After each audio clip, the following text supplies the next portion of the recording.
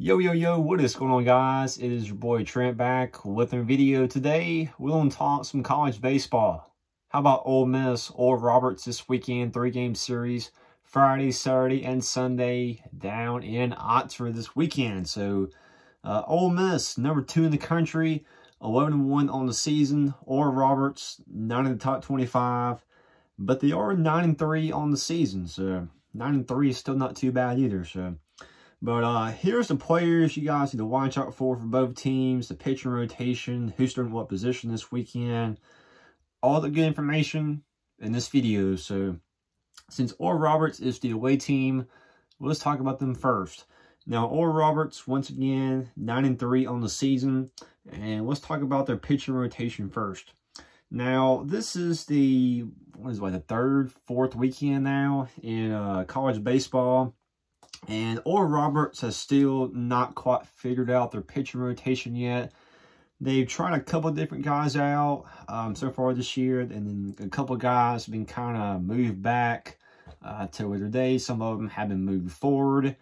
So you will see all these pitchers sometime this weekend. But what day you're going to see them on, that could possibly be a question mark, because they have tried a couple different things out this year. But this one will look something kind of like this. Now, in my opinion, their best pitcher is Legend Smith. Yeah, that really is his name. His name is Legend. He is a 1.2 ERA, 2-0 on the season, 21 strikeouts. Now, he was a little bit hurt earlier in the season, I believe. I think he's going to be back this weekend, I think, from what I saw. Don't take my word on that, but I think he's supposed to be back this weekend. So if he's back, he'll probably be the Friday starter. But if he's still not quite healthy, you may not see him all weekend. I'm not really too sure. But next, Saturday pitcher, it's probably going to be one of these two guys. Probably going to be Isaac Coffey, or it's going to be Andrew Roach. Now, Coffey, ERA is 4.5, which is not a good ERA. He is 2-1 on the season, 15 strikeouts. Now, Coffey is one of those pitchers who not very accurate with his pitches. I'll put it to you like that. Sometimes he can throw just as many balls as strikes. Can't always find the strike zone. So, but definitely his ERA is not that good either. 4.5 is not a good ERA. But you probably will see him start Saturday. He could possibly start Sunday. But you're going to see him sometime this weekend. Other guy I just mentioned, Andrew Roach. Now, I cannot find his stats on him, but I believe after doing some research, it kind of looks like his ERA is right there around 3 as well. He has 14 strikeouts on the season, so he's not too bad either. And the other pitcher you may see start this weekend. Now, this guy also plays in the outfield, so you may see him play some outfield this weekend as well. I know he started a couple games out in right field, I believe. I think he started 2 games so far. So don't be surprised if you see this. Don't be surprised if you see this guy pitch and also play in the outfield this weekend. It's possible. But his name is AJ Arch-Embo. It's A-R-C-H, just like Arch. Embo, A-M-B-O, so Arch-Embo. I guess that's how you pronounce it. But 3.12 ERA, 2-0 on the season, 16 strikeouts. Now, Arch-Embo, pretty good pitcher. You probably will see him start or come out of the bullpen pretty often this weekend. So, but yeah, the pitcher rotation, kind of a question mark for them. But it's going to look something kind of like that this weekend. So now we'll start at catcher, and then we'll do the infield, and then we'll do the outfield. So starting at catcher, it's going to be probably Alec Jones, which is not Alex. It's Alec, A-L-E-C, Alec Jones. Not doing too good on the season. Hitting 200 on the season, 1 home run. Probably going to be their worst hitter in the whole entire lineup. That's just being honest with you. So now, first base is going to be Jake McMurray, hitting 234 on the season, and he's kind of one of the worst hitters as well. So don't really have to worry about them two guys too much. But the rest of the lineup, it's going to get better for them. So second baseman, Mac Murskowski, I think it's his name or something kind of close to it. He's hitting 479 on the season, 10 RBIs. He's just your type of guy who just finds a way to make contact with the ball, always finds a way to get on base, single, double. Not the strongest guy out there, but the guy finds a way to get on base. So I have to be careful with him this weekend. Shortstop, Jackson Wafton, hitting 372, 3 home runs on the season. Now, this is definitely one of their best hitters on the team. There's no doubt about that. So, to be careful watching Wafton this weekend. So, third base, Holden Breeze, hitting 405 on the season, 1 home run, 12 RBIs. This dude's pretty good as well, too. So, I have to watch out for him as well. Left field, it's going to be Justin Quinn, hitting 400 on the season, 1 home run, 12 RBIs. So, once again, he's pretty good, too. Center field, Joshua Kotz, hitting 375, 1 home run, 9 RBIs. Now, Kotz, I know there's been a couple games he didn't start. I think there was maybe 2 of them he didn't start, but he don't have as many at-bats some of the other guys do, but still doing pretty good on the season so far. So, and then right field, it's going to be Caleb Deany, hitting 333 on the season, 2 home runs, 15 RBIs. He's another guy to watch out for this weekend. So, now, some of y'all are probably saying, like, hey, this team's in a different conference. They haven't played nobody as good as us yet. And yes, that is true. This weekend, I can promise all these guys' batting percentage is going to be going down. Of course, this is still pretty early on in the season. Everybody starts at 1,000. And then, of course, the more times you can't, get a hit, your percentage keeps on going down. So, it's going to be the same thing for Ole Miss players. Some of these Ole Miss players still hitting 350, 400.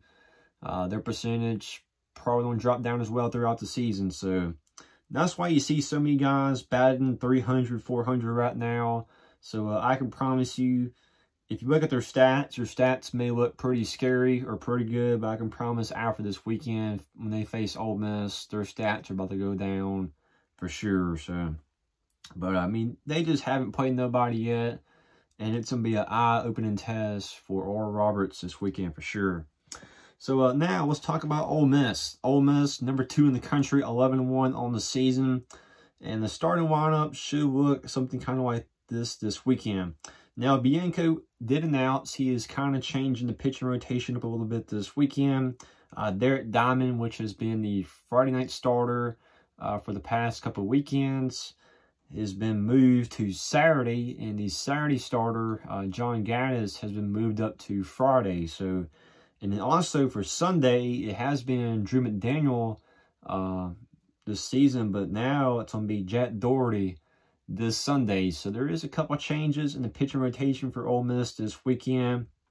But let's talk about that. John Gaddis, which has been the Saturday starter, now going to be our Friday night pitcher for this weekend. ERA, .64, 1-0 on the season, 12 strikeouts. Now, there was one game he missed a couple weeks ago. The game was canceled. So he never got to play in that game. But if he did play, his strikeouts would definitely be better. Could be an extra win right there as well. So, but Jack Gaddis, pretty good pitcher. Has some scary stuff to watch out for. Derek Diamond, which is now the Saturday pitcher, 4.91 ERA, 2-0 on the season, 17 strikeouts. And then the Sunday pitcher is going to be Jack Doherty. Now, Doherty has been the midweek pitcher for the last couple weeks. And so far has not given up a run on the year. 0.0 ERA. And he also has 12 strikeouts as well. So Doherty has some pretty filthy stuff as well too. So now talking about the infield, outfield, catcher. Now the catcher is going to be Hayden Dunhurst. Now Dunhurst just came back this past weekend. He's been a little hurt on the season, but I think he's all good now. So Dunhurst, not the best start on the season, but it was back on, I think it was back on, Sunday. Sunday had a pretty good game, so hopefully he can get things rolling now. But so far, not the best start in the season for Dunhurst, hitting .214 on the season, 3 RBIs. But I did believe Dunhurst is one of those guys who's going to pick it up for sure. Okay, so first baseman, Tim Elko, the GOAT. Now, Elko, kind of the same situation. Not quite the best start that he was hoping for. But I do believe Elko is definitely picking up for sure. But Elko, he's a guy has a lot of power. Can easily knock out the park if you're not being careful. But Elko's had some strikeouts, ground outs, just kind of problems like that. So some of the stuff I do believe Elko will fix and get better throughout the season. But Elko, 5 home runs already on the season, 15 RBIs. He is one of those guys you have to be careful pitching to. There's no doubt about that. And every pitcher out there knows who Tim Elko is, and every pitcher is going to be careful pitching him. I can guarantee you. Okay, so next, second baseman, Peyton Chardonnay. Hit 282 on the season, 3 home runs. He actually just had a home run the other night. And 17 RBIs. I will say, I think most Ole Miss fans may agree on this as well, but Chardonnay having a pretty good start in the season. Kind of shocked a couple people, I think. But he's having a pretty good season so far. So, shortstop, Jacob Gonzalez hitting 257, 2 home runs, 8 RBIs. Pretty good shortstop as well. Now, this is where it could get interesting here at third base. Now, many Ole Miss fans know one of our best players, Kevin Graham, needs surgery to be out for about a month. So the outfield could be a question mark this weekend. But what I'm trying to say is, now, the third baseman most of the season has been Justin Bench. He's been third baseman most of the season, but now our left fielder, Kevin Graham, out. And Bench has played some outfield in the past for Ole Miss, even this year as well. Started a couple games out in the outfield. So with Graham out, I would not be surprised if you see Bianco put Bench out in center field. But it has been Bench at third most of the season. So you could see Bench at third. You could see him in center field. But Bench hitting 341 on the season, 12 RBIs. And also, the other third baseman you may see this weekend is Raiden Buford. Another guy has started a couple games at third base this year. Another pretty good hitter, pretty good player. So you may see Buford at third. You may even see Buford start a DH one game. I think it's possible. So now this is where it also gets interesting in the outfield. I do believe you will see these 3 guys in the outfield. It's going to be Kemp Alderman, TJ McCants, and Hayden Weatherwood. But once again, you could see Bench out there as well. Now, if I was to take a guess, I would probably say Weatherwood and Wright if he's starting. If he's not starting, probably going to be McCants out and right. And then if Alderman's starting, probably put Alderman probably in left field, probably. But yeah, McCants probably going to play center. He could play right. Weatherwood probably would play right, but he may not start all 3 games this weekend. But you will see all these guys sometime this weekend. Who's starting where? That's kind of a question mark. But really, these guys, they can play anywhere in the outfield. There's no doubt about that. But Kemp Alderman hitting 350 on the season, 1 home run, 6 RBIs. And Alderman, he's a guy has tons of power. He can easily knock it out. So kind of have to be careful pitching him too. So McCants been one of our best hitters this year. There's no doubt about that. McCants hitting 382, 2 home runs, 10 RBIs. And then Weatherwood hitting 304, 2 home runs, 3 RBIs. So now let's talk about the DH position. So once again, you may see Buford at DH. You may even see Weatherwood at DH. You may even see Ben Van Quay or Calvin Harris at DH this weekend. You just don't really know. Ole Miss still trying a couple things out, seeing who can do the best. But we already mentioned Weatherwood, already mentioned Buford as well. But Calvin Harris, which also plays catcher. Now, Harris has been the starting catcher when Dunn Harris was out. But now since Dunn Harris is back, probably will see Dunn Harris all weekend. And then probably we'll see Calvin Harris at DH. But Harris hitting 542 on the season, 5 RBIs. Harris doing pretty good on the season. And then you have Ben Van Quee hitting 417, 3 RBIs. So I would not be surprised if you see either one of them start this weekend. Anything is possible. But with Coach Bianco, you just don't know what to expect. But anything's possible for sure. But this weekend should be a pretty easy weekend for Ole Miss. I will tell you one thing many fans may not be thinking about, but there is some cold weather coming in this weekend. There's actually a chance of snow Friday night. That's actually why the game that moved up to 1 o'clock Friday afternoon. And then I think I saw Saturday, I think the high is like 34, 35, 36 or something. So it's going to be pretty cold. So now if it's pretty cold, if the wind's not blowing, you may not see the ball travel as much. You also see some players just kind of struggle playing in the cold temperatures. I don't think it's going to be too much of a problem for Ole Miss, but you never know. You just never know for sure. But I think Ole Miss is going to win all 3 games this weekend. Should be an easy sweep. Don't really see too much competition here, just from what I've seen.